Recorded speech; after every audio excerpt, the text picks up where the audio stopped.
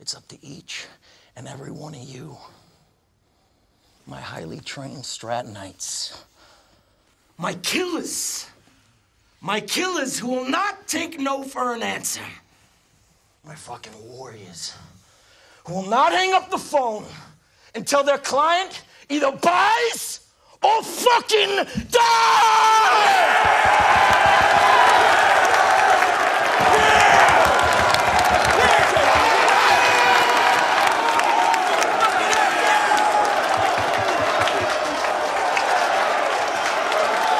Let me tell you something. There is no nobility in poverty.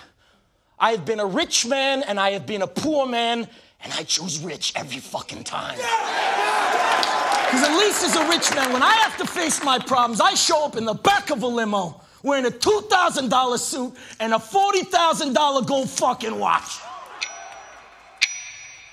Fight, boys, duke it out. Hit him. Hit the fuck off of me.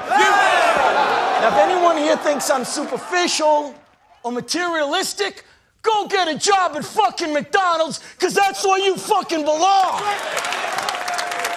But before you depart this room full of winners, I want you to take a good look at the person next to you. Go on. Because sometime in the not-so-distant future, you're going to be pulling up to a red light and you beat up old fucking Pinot, and that person's going to be pulling up right alongside you in their brand new Porsche with their beautiful wife by their side who's got big voluptuous tits.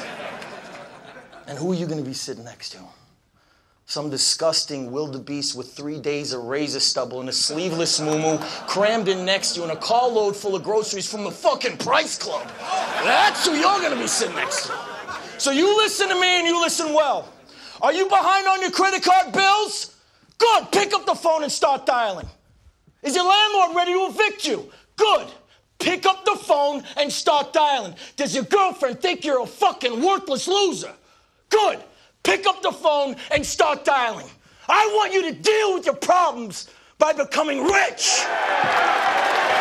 All you have to do today is pick up that phone and speak the words that I have taught you. And I will make you richer than the most powerful CEO in the United States of fucking America.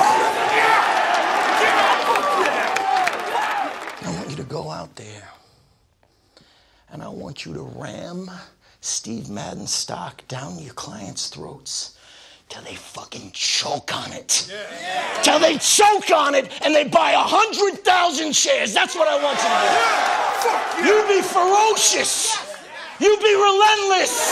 You be telephone fucking terrorist. Now let's knock this mother